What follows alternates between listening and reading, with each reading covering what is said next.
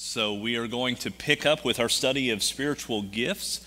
And as we have done every week, as we have done this, we're going to go over our guiding scripture, which is from 1 Peter 4:10 and 11. And in that passage, Peter says, "As each has received a gift, use it to serve one another, as good stewards of God's varied grace.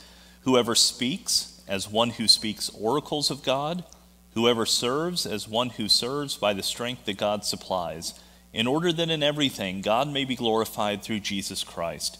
To him belong glory and dominion forever and ever. Amen." All right, and just like we've done every week, I'm going to remind you of what spiritual gifts are. What's the definition? Who's going to take a stab at it tonight? Jeremy's not here to save you, so somebody else is going to have to step up and remember what the definition is. Under prophecy, there's three. Oh, no, just spiritual gifts in general. Oh, spiritual gifts in general. Yeah, what are spiritual gifts in general? Oh, so good. Yeah, no, not prophecy, but just spiritual gifts. Scott. Any gift that is given by the Holy Spirit in service of the church. There you go. Any ability that's empowered by the Holy Spirit and used in any ministry of the church, any service of the church. Absolutely. All right, so last week we talked about prophecy. And that was a good conversation on a topic that is interesting and challenging for us because of its usage in the Old Testament and the New Testament and a little bit of difference between the two. Tonight, we're going to talk about one that's a little bit easier, I hope, and that's the gift of teaching. Now, I say easier. For those of you who have been in a teaching capacity, you know that that's not the easiest thing to do, but at the same time, it is a spiritual gift. So what is teaching? How would we define this from a spiritual gift perspective? We would say that it's the ability to explain Scripture and apply it to people's lives. That's the spiritual gift of teaching. Now, if you think about this, it doesn't really sound all that different than how we might define teaching in general. But the emphasis here is on Scripture and being able to apply it into people's lives. I can remember when I was teaching in academia, and I would always have this slide at the beginning of my classes that said that one of the unfortunate things about many college professors is that they take very complicated subject matter and make it more complicated. And if you've sat in on some classes with people, you know that sometimes they can take something and in order to make themselves sound smarter, they complicate it. The whole purpose of teaching is to take complicated matters and make them easy to understand. And so there's a lot of things that implies. There's a lot of, we'll say, corollary gifts that come along with teaching, and we'll talk about that tonight as we look at the characteristics of this spiritual gift. But this is basically how we would define it. It's just the ability to explain Scripture and apply it to people's lives. So let's consider the different scriptures that speak of teaching. The first one that we'll look at is 2 Timothy 3:16 and 17, and it's one that I know you know very well. It's all Scripture is breathed out by God and profitable for teaching, for reproof, for correction, and for training in righteousness, that the man of God may be complete, equipped for every good work. That's the first thing we see Scripture being good for, right? It's teaching. And so that's why if we're talking about teaching as a spiritual gift, it's the ability to take Scripture and explain it to people in such a way that it helps them to apply it to their lives. And we'll see a little bit later, if you have someone who can just come in here and dig in and understand what the Scripture means, but they have no idea how to tell you or help you see how to live it out, that's completely inadequate, because that kind of knowledge will just create pride in a person. Scripture is always for application. Okay, so another one, 2 Timothy 2:2. Paul tells Timothy, "And what you have heard from me in the presence of many witnesses, entrust to faithful men who will be able to teach others also." So we see that there are people in the church to teach, and elders are to seek those people out, to look for them, and to take what they have learned, pass it on to others so that they may be able to teach others as well. And you have a passing on of knowledge, of understanding, and of discipling. In Titus 2:1-5, now we shouldn't be surprised, first of all, that so far these three scripture references are coming from the pastoral epistles. These are the instructions that Paul gave to Timothy and to Titus as they are setting up churches all around. Timothy was in Ephesus at the time. Titus was on Crete. And so he's telling him, hey, I put you in these places for these purposes. Here's how to do things. So Titus 2:1-5. But as for you, teach what accords with sound doctrine. Older men are to be sober-minded, dignified, self-controlled, sound in faith, in love, and in steadfastness. Older women likewise are to be reverent in behavior, not slanderers or slaves to too much wine. They are to teach what is good, and so train the young women to love their husbands and children, to be self-controlled, pure, working at home, kind, and submissive to their own husbands, that the word of God may not be reviled. And then Colossians 1:28. Him we proclaim, warning everyone and teaching everyone with all wisdom, that we may present everyone mature in Christ. The idea of teaching is to build people up. And we saw that in Titus, we saw that in Timothy, we see that in Colossians. Teaching is a building process. It is building and equipping people to be stronger in their faith and better prepared to live out a life for Christ. That's what teaching's about. And then I have one more for you, Titus 3:14. And let our people learn to devote themselves to good works, so as to help cases of urgent need and not be unfruitful. The basic truth here is that you can be the best teacher in the world, but if you don't have students, you're not getting very far. Teachers teach others. They teach themselves as well, but primarily a teacher, right, is someone who has people underneath them who are learning from them. And so within the context of the church, where our spiritual gifts are being exercised, perhaps in what we might call the most obvious ways, then it makes sense that those who are teaching within the church are people that we should listen to and learn from. Let our people learn to devote themselves. Well, how do they learn to devote themselves to good works and be helpful and not be unfruitful? It's by listening to the teaching of the word in such a way as to be applied.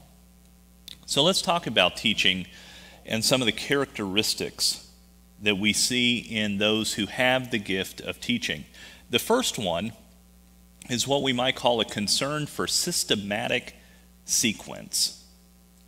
In other words, there's this idea that we're going to present things in an orderly fashion to make them easy to understand.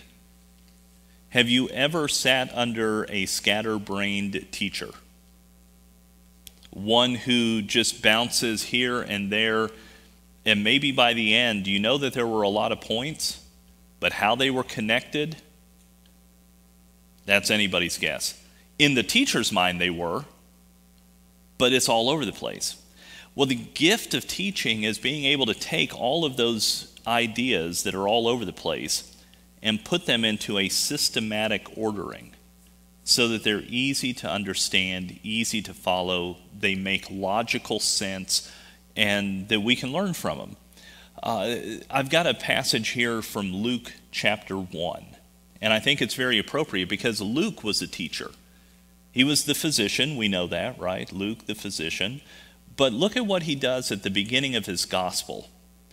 He said, "Inasmuch as many have undertaken to compile a narrative of the things that have been accomplished among us, just as those who from the beginning were eyewitnesses and ministers of the word have delivered them to us, it seemed good to me also, having followed all things closely for some time past, to write an orderly account for you, most excellent Theophilus, that you may have certainty concerning the things you have been taught."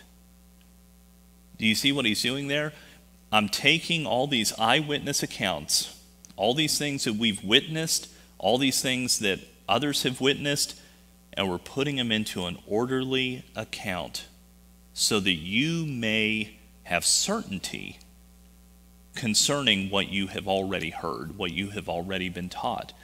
Here's the evidence of it. I'm putting it out for you here. So when we think about this, in terms of systematic sequence, right, you're moving down. You're going to have points, you're going to have subpoints. Now, it may not be, some people do that a little bit more overtly.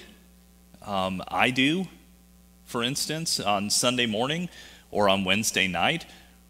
Look at what we have here, right? The point is characteristics. Subpoint number 1 is a concern for systematic sequence. We're going to have some more following that. And then we're going to move on to the next point, right? Things are organized. Now, I do that for a number of reasons. One is I think it's a good teaching strategy. I think it helps people to have things in that format to follow along. 2, it helps me as I'm teaching to know where we're going.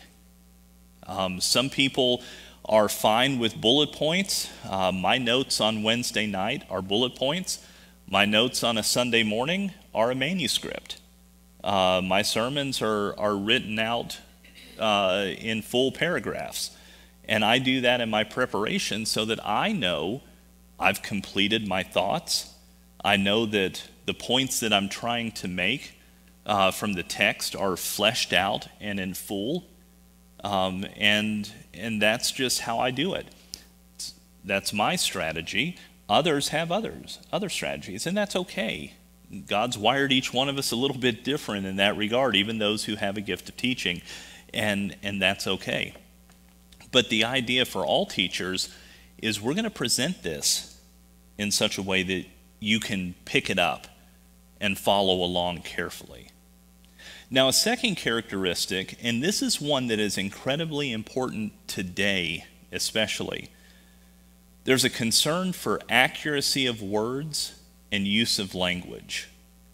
So when you think about a teacher, as they're working through this, you might think of it as being characterized by the phrase, "What do you mean by that? What do you mean by that word that you used?" Teachers are very careful about their word choice. They're very deliberate in terms of how they phrase things. And I try very carefully when I'm teaching the Word of God, when I'm teaching Scripture, to be very deliberate. And that's also another reason why I manuscript sermons, because I want to be sure that the concepts I'm trying to explain are worded just right. Because when you're in the moment and you're really getting going, you can get tongue-tied sometimes. It happens even if you have a manuscript. And maybe you guys, I don't read a manuscript in the pulpit. I don't just stand there and read a paper to you. I'm preaching. That's a different format. That's a style of teaching. It's in there. But preaching has a different emphasis as well. But I want to be very careful about how I phrase things. For instance, when we were studying the Trinity, it is incredibly important to get the accuracy of your language right when you're speaking of that. Because if you don't, you are very apt to veer off into the land of heresy. And that is not a place you want to go. It's a terrible place. Okay, so you want to have precise definitions.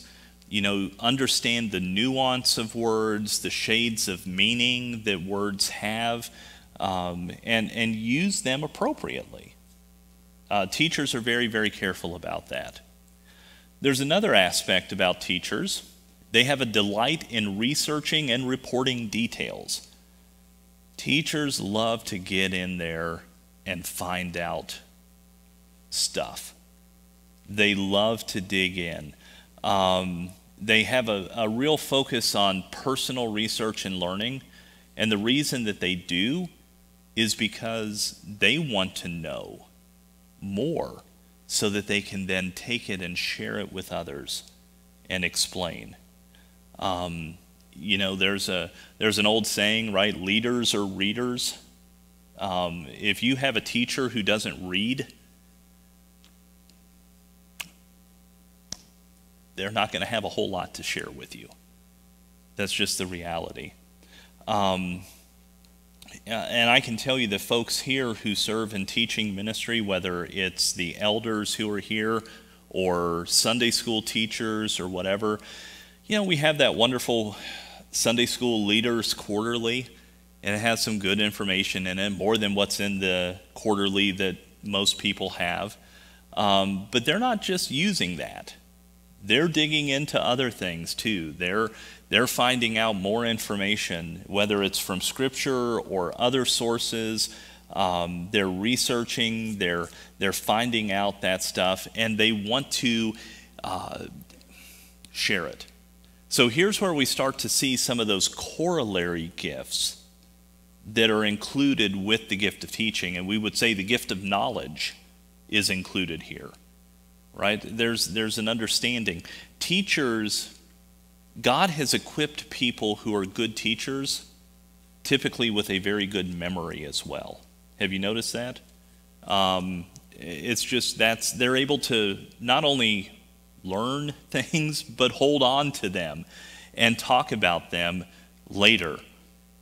If you guys wanted to get together after the service and talk about the Supreme Court justice nomination process, I can do that with you because I used to teach it. If you want to talk about constitutional law, I can do that. I used to teach constitutional law. I still remember those things. I may not remember to pick up my shoes sometimes. Sorry, Aaron. But there's only so much bandwidth up here for remembering things, and it's already taken up. So that's my story. I'm sticking with it. Anyway, we have those gifts of knowledge, and there is a delight that people have who want to teach in knowing as much about a subject as they can. Okay? And those who have the spiritual gift of teaching, they want to know that not just so that they can be the smartest person in the room. That's a whole other problem. They're not doing it to be prideful. They're doing it so that they can be better equipped to serve the people of the church, the people that they are ministering to in their teaching capacity. Okay, so they want to get in there, and they're digging deep, and they're finding out more and more information. They're looking for more resources and books and things like that to help them understand this. I'm going to pick a little bit on Lindsay for just a moment because I know that she works with our youth and teaches them. And what was it, about 2 years ago, I think, you made a connection with one of our speakers at the Reasonable Faith Conference that we host here at Faith, which is an apologetics conference. She made a connection with him. He's the director of the Norman Geisler Institute for apologetics and such. It just was something that really struck Lindsay as something that interested her. And she's been taking classes through that on her own time for a couple of years now. How's that been going?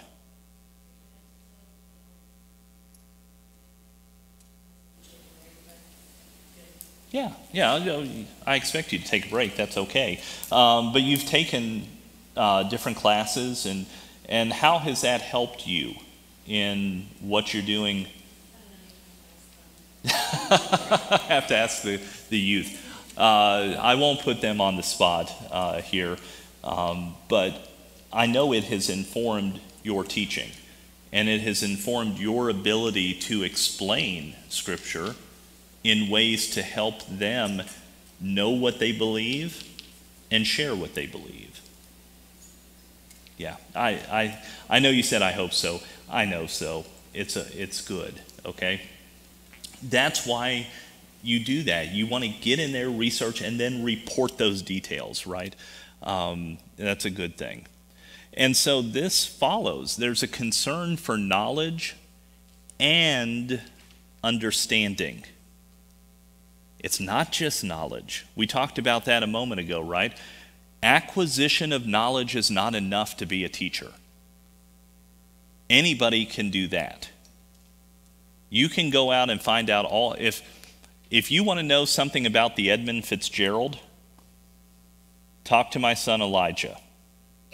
He can tell you whatever you want to know about the Edmund Fitzgerald, how long it was, when it sank, who the captain was, who the captain of the ship was that was with the Edmund Fitzgerald, how many sailors went down, what it was carrying, where it was going.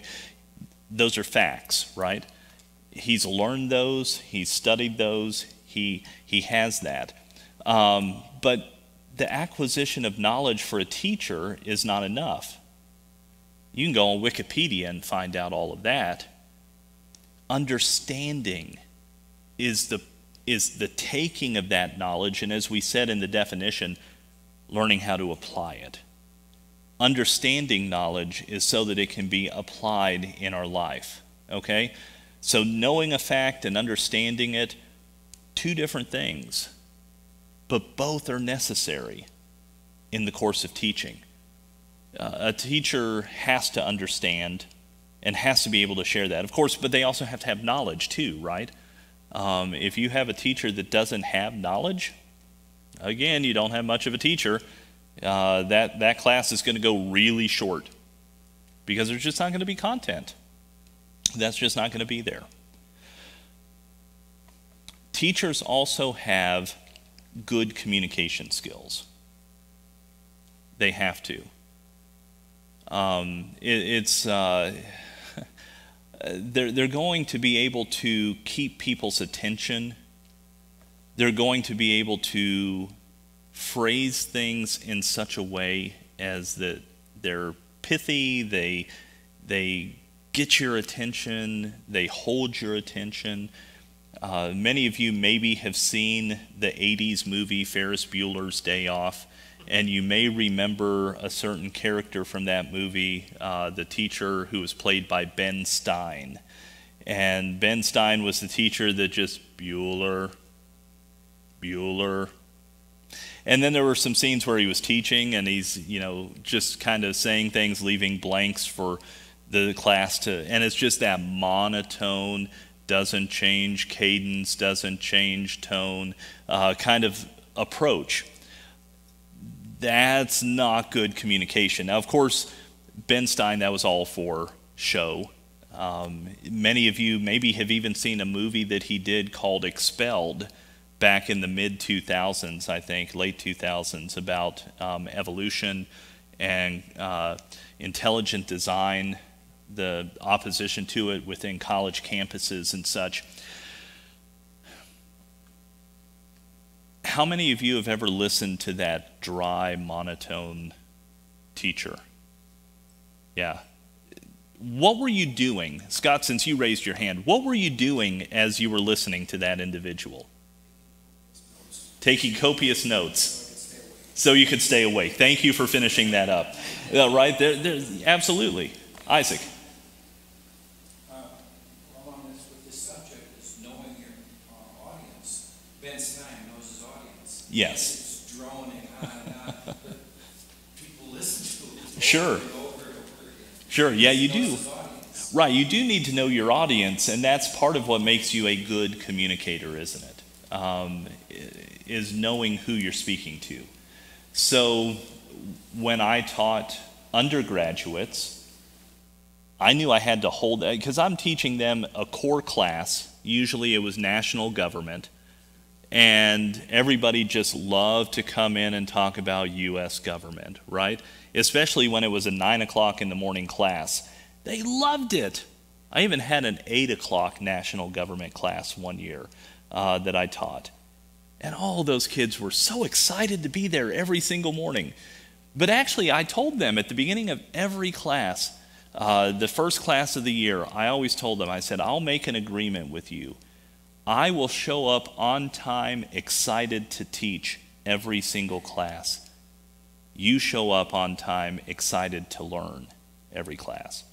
And so I did things to help get their attention, right? Occasionally, I would show a Schoolhouse Rocks video, right? I'm just a bill, to kind of talk about how legislation moves through Congress. And then I tell them that's not real.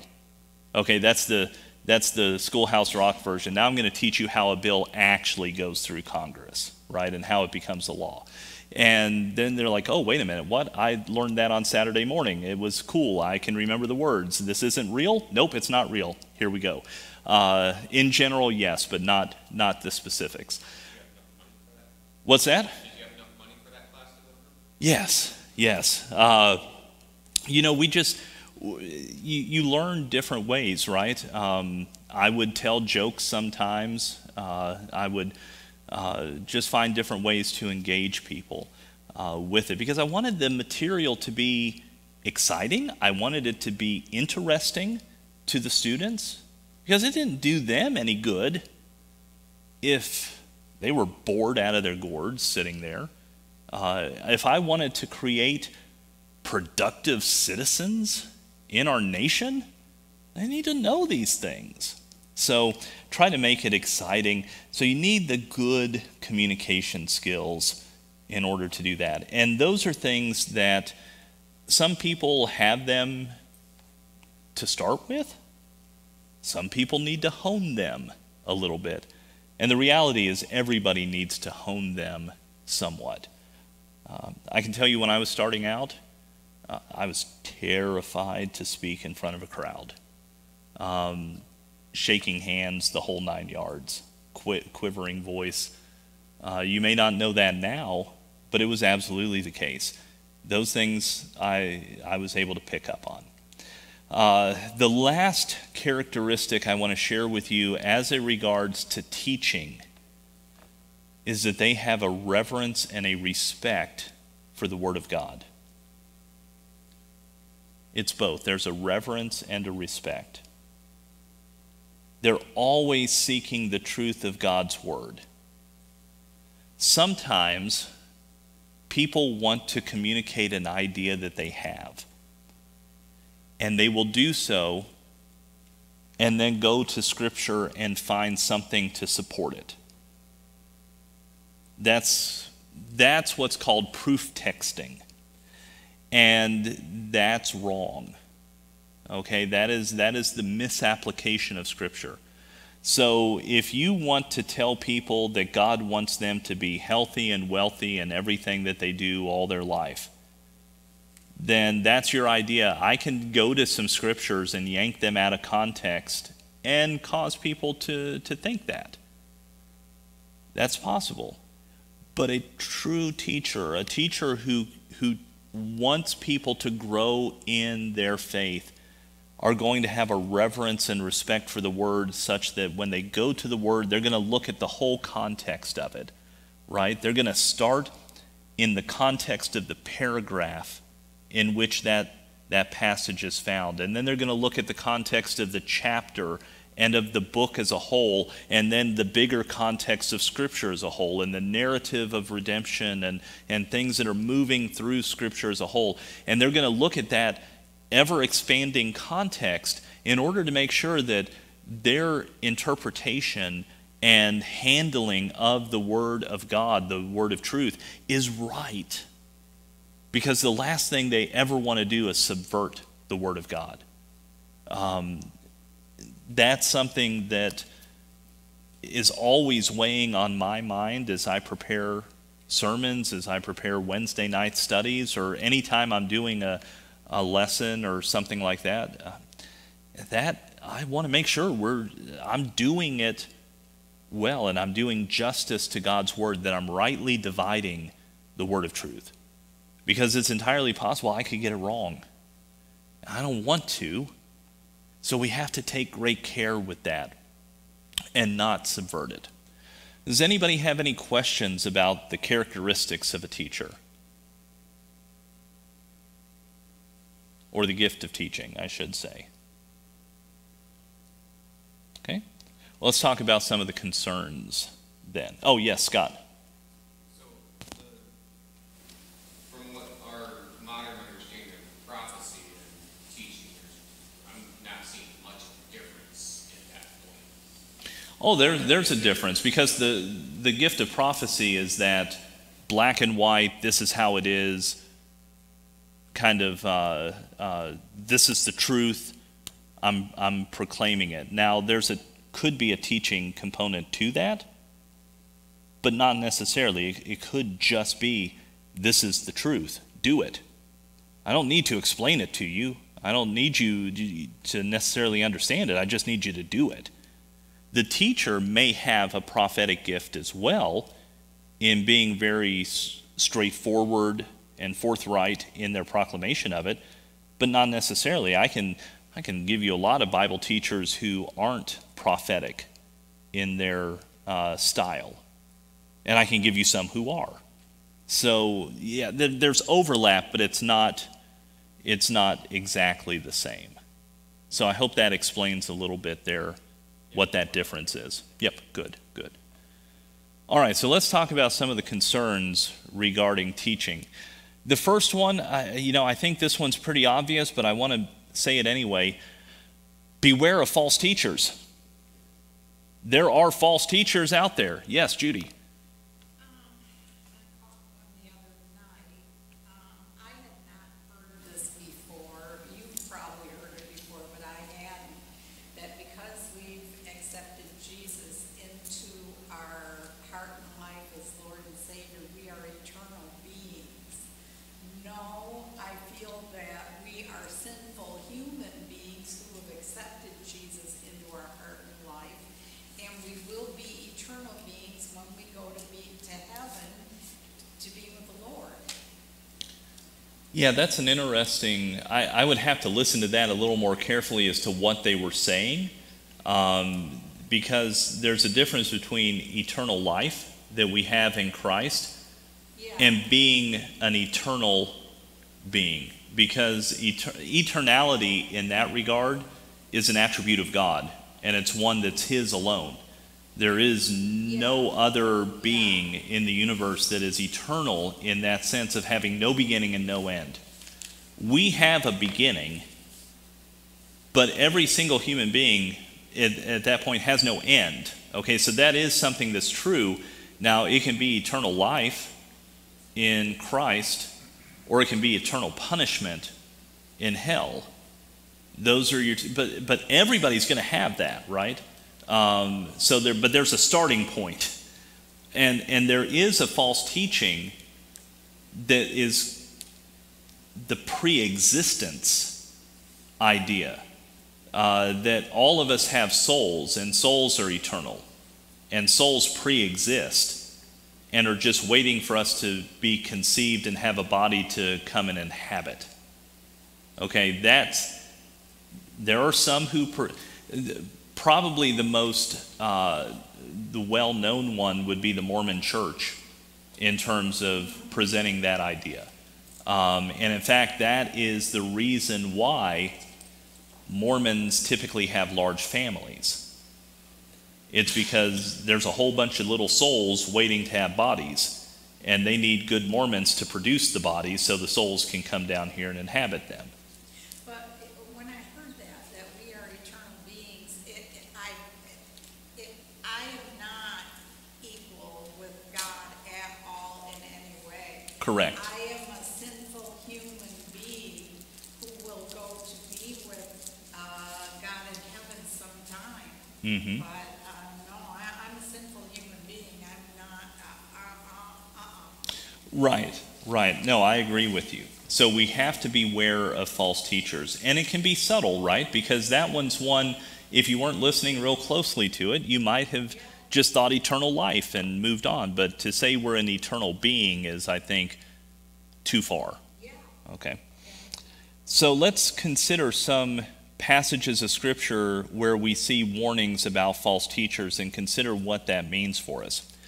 First one's from Jesus I have for you, Matthew 5:19, the Sermon on the Mount. Jesus says, "Therefore whoever relaxes one of the least of these commandments and teaches others to do the same will be called least in the kingdom of heaven. But whoever does them and teaches them will be called great in the kingdom of heaven." So here we have an idea that there are teachers going on who are relaxing God's commandments. Oh, you don't have to worry about that. Oh, don't worry about that little sin. It's okay. You're saved. You're good. You don't have to worry about holiness. You don't have to worry about obedience or faithfulness. You've been saved. Go live life in the freedom of Christ. I've heard people proclaim this. Oh my goodness. It takes every ounce of what I have not to yell at the TV when I've seen, or the radio if I hear somebody saying something like that. They're taking a passage of Scripture and completely ripping it out of context, talking about the freedom we have in Christ.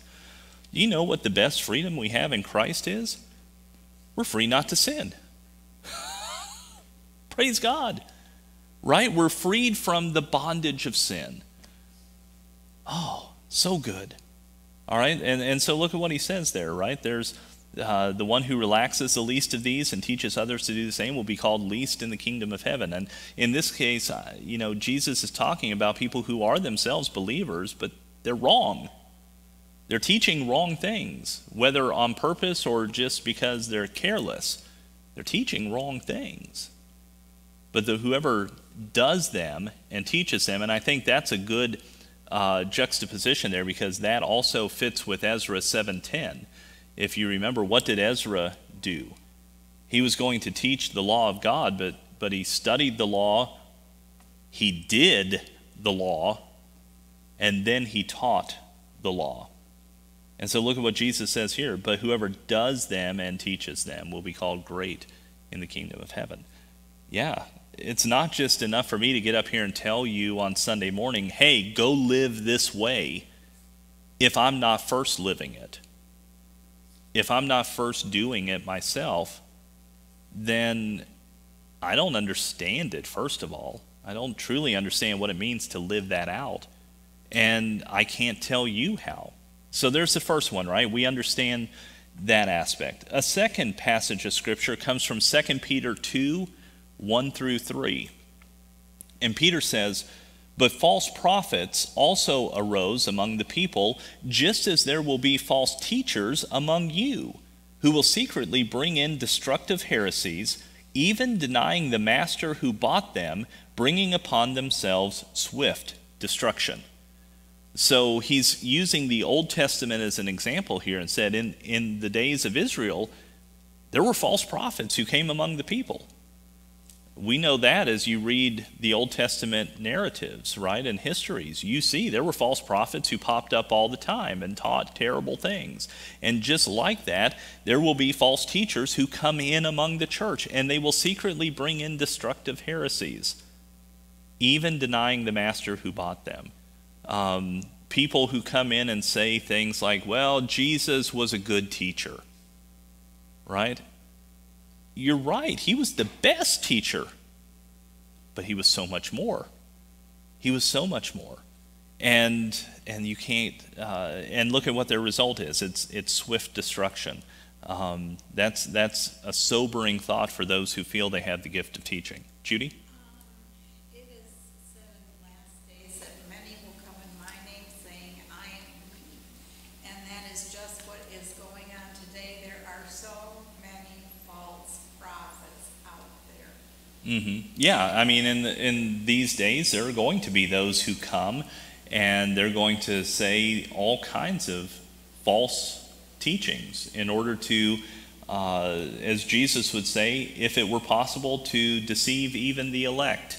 And that's not possible. Jesus said, if it were possible, that's how good these false teachers are, that they would be able to steal even people who are saved. Nope, not going to happen. But there are people who will be deceived along the way, and that does include the saved. It just means that they're not going to lose their salvation in that situation. Okay, so we want to be very, very careful here. Peter goes on to say, and many will follow their sensuality, and because of them, the way of truth will be blasphemed. See, he's following up with that and saying, man, there's going to be a lot who follow their false teachings. And notice what he calls it. He calls it their sensuality, right? So many false teachings have to do with pleasing the flesh in various ways. And so he says this to say, listen, as a result, the way of truth will be blasphemed. Think about that. How many people have followed these false teachings, have went out, for instance, that you can go and live however you want to. Holiness is optional for believers. And so they go out and they follow that. I mean, man, I can remember, the things that were said about folks that, oh, yeah, they're out partying on Saturday night, but they're at church on Sunday morning, singing in the choir. But you should have seen them Friday night or Saturday night and what they were doing and what they were saying. And what ends up happening? What do the lost say?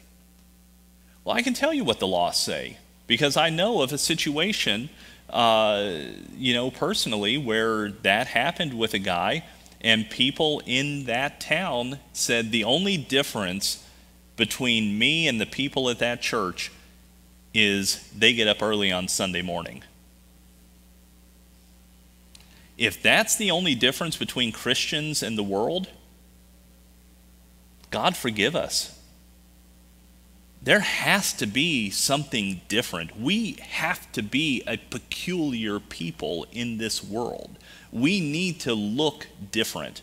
We need to smell different. We need to, and I don't mean just different cologne and perfume or not taking a bath. I mean, there ought to be an aroma about us from our way of life that causes people to go, something's different about you, right? And the Bible even talks about that. It says that we are the aroma of death to those who are lost and perishing, because they smell Jesus on us, but to those who are being saved, it's life.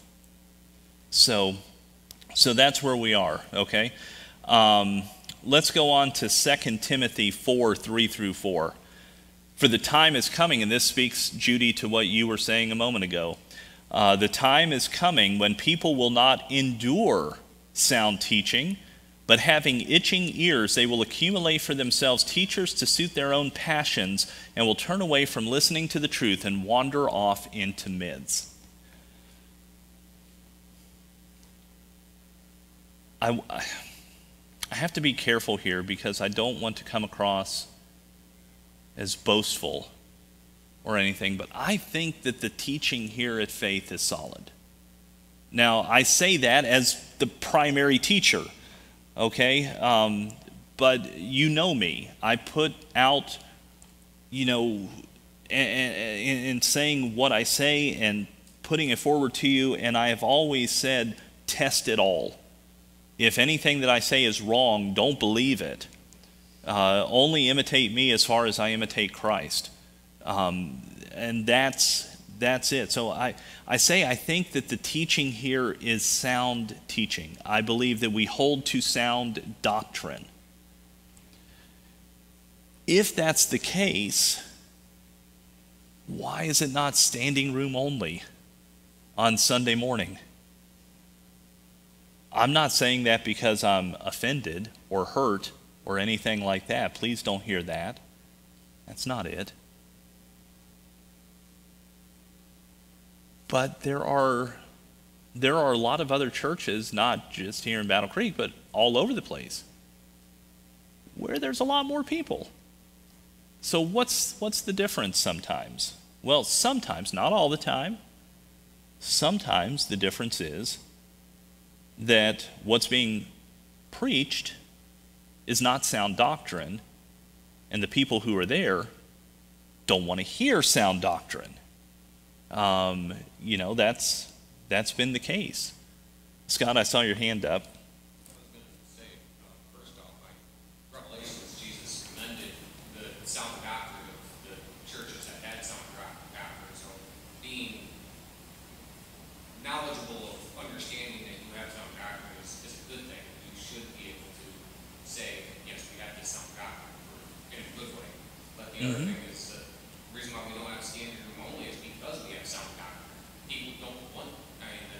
having sound doctrine is hard to hear. People don't want to get up 8:30, 9 o'clock in the morning on a Sunday morning to have their toes stepped on, which is what we need every so often. Every so often, if you're doing biblical sound doctrine, your toes are going to get stepped on.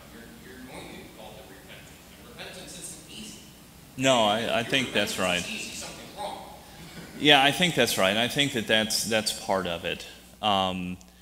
But the reality is that if people have itching ears, or they want their ears tickled, as some translations phrase it, they're going to go where they're told, you're good, right? And everything's okay. And I'm just going to help you find your best life now. Not picking on anybody in particular.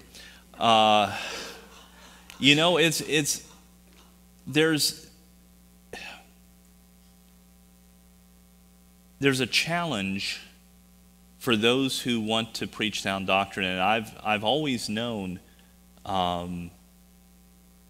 that if we want a whole lot of people here, then our style would have to change dramatically.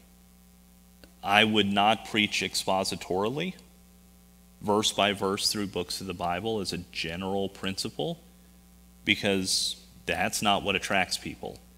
They want a, top 5 list.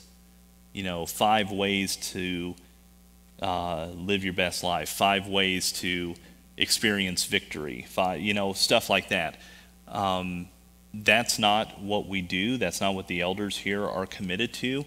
And I praise God for that. But God has given us growth here. And that's been a good thing. So hold your questions. I know that's coming, but I've got 2 more things I want to get through, and I've got 9 minutes now to do it. Okay, so I have 2 more concerns I want to bring to you for those who have a gift of teaching to be aware of. The second one is pride. And that gets right to what I was speaking of just a moment ago. Listen, if you're gifted as a teacher, then you're going to get a lot of accolades. You're going to get people who come up to you and say, wow, thank you so much for explaining that to me. You really helped me to understand it. You do such a good job. They pat you on the back, and if you're not careful, you'll start believing their hype. And you'll start thinking, wow, I really am smart. You'll start forgetting that the reason you're able to understand these things is by the power of the Holy Spirit within you, who is giving you the understanding and who has given you this gift and given you the gift of knowledge and understanding and wisdom to then take and apply it into your life and then into the life of others. And this is a subtle trap. It's a very subtle trap. You won't even know you're being prideful because you won't see it in yourself. Pride is insidious. It's that sin that, boy, you don't see in yourself, others see it in you, but when they bring it to you, you don't want to hear it. Nobody wants to be told you're an arrogant jerk.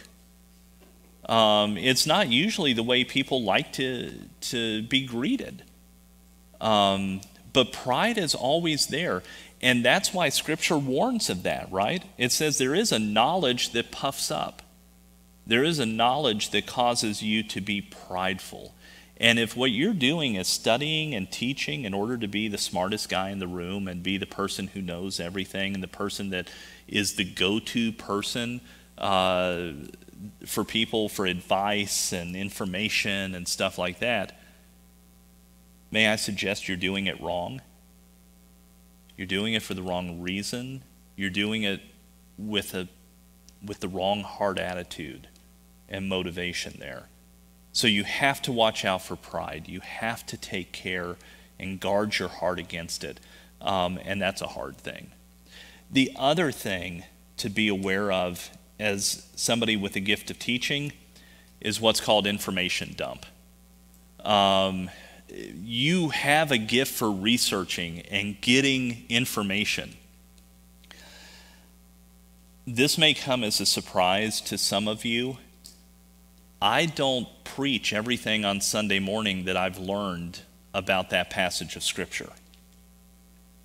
Some of you may go, what more did you have?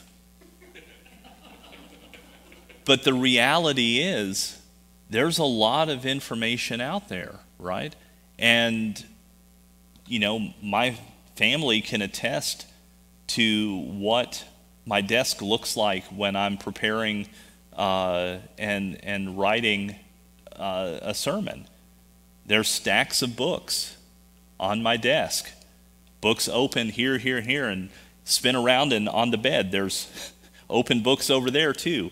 And that's not even counting all the electronic books that I have open in Logos that I'm working on and reading through, and things like that, and things I've read already that I've got bookmarked and highlighted or underlined, or things that I go back and grab and reference for a message at some point, and pull up and things like that. There's a lot of information, and there is a temptation that teachers have to just take all of that information and pour it out on the audience. That doesn't do anybody any good, because it's drinking from the fire hose, and that's a not effective way to take a drink. It's not an effective way to consume, right? You have to take that information, and that's where knowledge and understanding and wisdom comes into play, as you take all of these disparate pieces of information about the thing that you're teaching, and you bring them together, and you weave them together in that systematic sequence that we talked about at the beginning, in order to make it understandable for the people to whom you're teaching. If you're not doing that, and you're just pouring out information, again, that can lead to pride, because, wow, you know so much. Well, yes, I do. That can be the attitude that starts to develop within a person. And so you have to just be very cautious about that. All right. Now, I know there were a couple of hands up. Judy, you had your hand up. We have a few minutes left.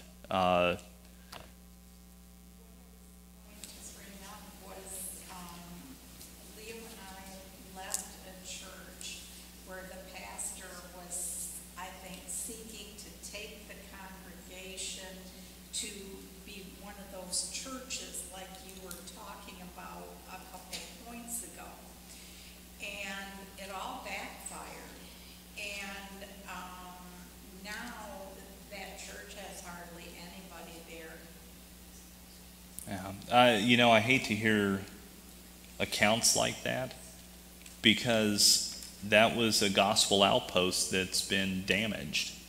And we shouldn't have the wrong attitude about that. Our attitude about things like that should be heartbrokenness. I know you should warn people. I think that teachers, elders especially, have a responsibility as shepherds under Christ to warn the flock of false teachers. If you read through Scripture, Paul warns of people. John warns of people specifically, not just, oh, be careful of a person that teaches like this. He says, watch out for Diotrephes, Alexander the coppersmith. He names names, right? I think we ought to be careful if we're going to name names. You better be awfully sure that what they're teaching is truly false doctrine and not just something that you don't like. Be careful about that. But I have no problem saying, hey, Joel Osteen, false teacher. False teacher. Avoid him. Mark him. Avoid him. Do not listen to him. Do not buy his books. Do not support that in any way, right? But at the same time, I'm heartbroken when I see his church. Is it Lakeside, Lake something? Lakewood. Okay. Lake something. Whatever that church is. It's an old basketball arena. There's 14,000 people gathered in that thing on Sunday morning. Not to mention how many people watching online. My heart's broken because I know what they're getting. It's not the truth. It's false teaching. That ought to be what breaks our heart there. Scott, did you have your hand up earlier? No? Isaac, did you? No? Okay. Okay. Well, we've got about a minute. Does anybody have any other questions or comments about this spiritual gift?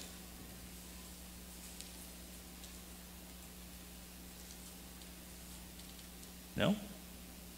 Yes? I have one. When we go back, and I think of Harry when he first started to teach, and he was nervous, but he was a good teacher. But the more he studied, the more excited he was, and the more we wanted that, what Harry had. Because he says, I just couldn't stop, and he went back and looked up and did this and that, and it made the class so interesting, and his excitement was just, it made us want to have what he had. Yes, absolutely. What a beautiful testimony there. I think that's exactly right. That as Harry was starting off, he was a little nervous. He hadn't done that really in that capacity. He took it incredibly seriously. He understood what he was doing and how weighty that matter was. But as he did, and as he dug in, the riches of Christ that he found in the Word, just all it could do was excite him. And then that excitement carried over into class, and then that excitement carried over to those who were learning under him. Praise God. Praise God. Thank you for sharing that. I'm beginning to think that Harry's walk with the Lord was so close that the Lord took him to be with him, kind of similar to Enoch. Well, I don't know that I can speak to that, but I can say that his walk with Christ was close and growing closer. And as such, it was an example to each one of us as to how we ought to walk with the Lord as well. And so I think that's a good place to close and to dismiss in prayer. So will you join us as we pray? Our gracious Heavenly Father, thank you so much for those whom you have given as teachers to the church. Father, I thank you that as we study your word and see about these different spiritual gifts, we see those who have been given this specific gift. And we see the pitfalls, we see the dangers, we see the warnings about false teachers, and we praise you for those.